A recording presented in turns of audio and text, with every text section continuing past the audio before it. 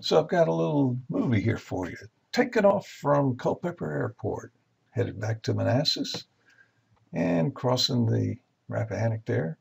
Made this little movie by importing all the track data I recorded on the tablet on this flight, and then importing into Google Earth, crossing 29 there, headed toward Warrenton Airport, and can't quite get in because he hasn't seen my transponder yet, so I got to do this little circling maneuver. And right about as I get right around here, he says, okay. So it gives me the magic words, and away I go straight for Manassas. Got the railroad tracks there on my left, crossing Warrenton Airport, about 3,000 feet or so, just ducking under the Class B, headed back for Manassas. Can't see it, it's out there on the horizon. But I'm scooting across the ground here about 6 times real time, so I'm doing probably about 800 miles an hour. Making good time, headed for my left base for 3-4 right.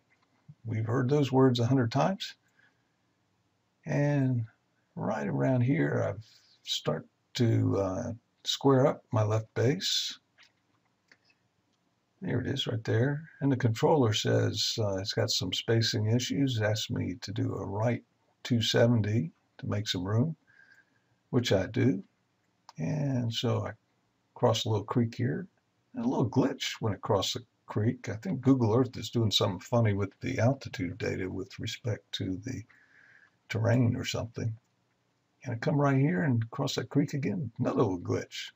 But I'm on final now, headed for 3-4 right. And look at there, the track is running right down the runway just like it's supposed to. If you look real close, I make this first turn off there right on the taxiway. Love it when a plan comes together.